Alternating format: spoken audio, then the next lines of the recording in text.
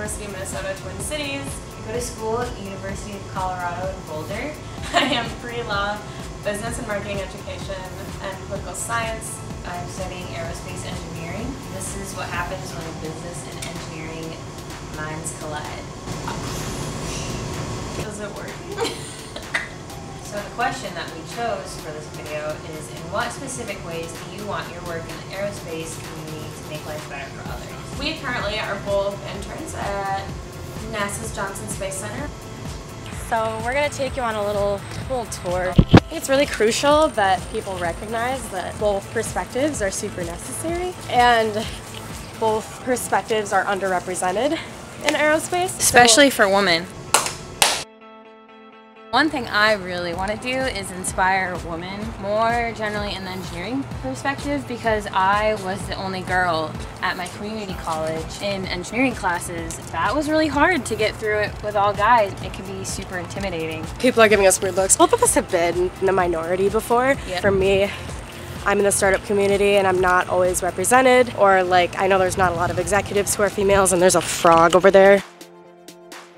For me, I'm not amazing at STEM, but I still love STEM, and I feel like people are like, I'm not good at science and math. I don't want to pursue any sort of field like that. From someone who isn't particularly good at anything like that, you can still fall in love with it. I think kind of being a face for that and being really vocal about it is really important to both Dallas and I. I want girls to feel like they can do what I do, because not a lot of people even know about engineering, that it's more than car space. We can explore.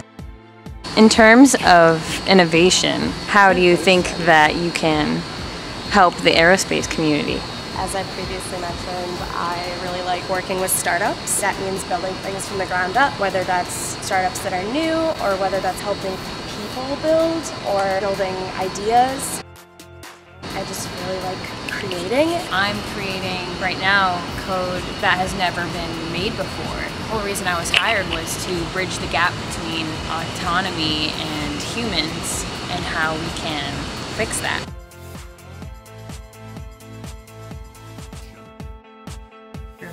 Jenna and I were pretty much trying to change people's thoughts and expectations on the culture of aerospace. Culture change. Alice and I have talked a lot about changing people's expectations of what the industry is. Before I got into the industry, I know that I've talked to a lot of people who speak of it like a pipe dream. For people like minorities and girls, when you get older, they aren't aware of the opportunities, and so that leaves a really big gap of people who just aren't being recruited. It's only seen as like a pipe dream, and then you go into it. So there's a big middle area where we're not approaching that, and no one's talking about this industry.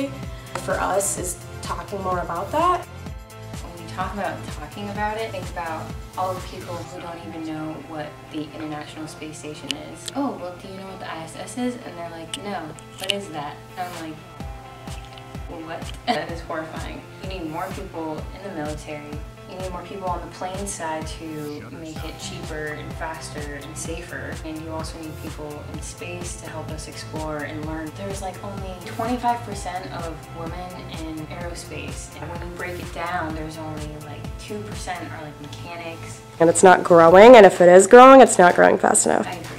So unless people are talking about it, it's not going to change. Statistics aren't going to change. There aren't going to be more like people of color or women unless there's more people who are visible and more people talking about it.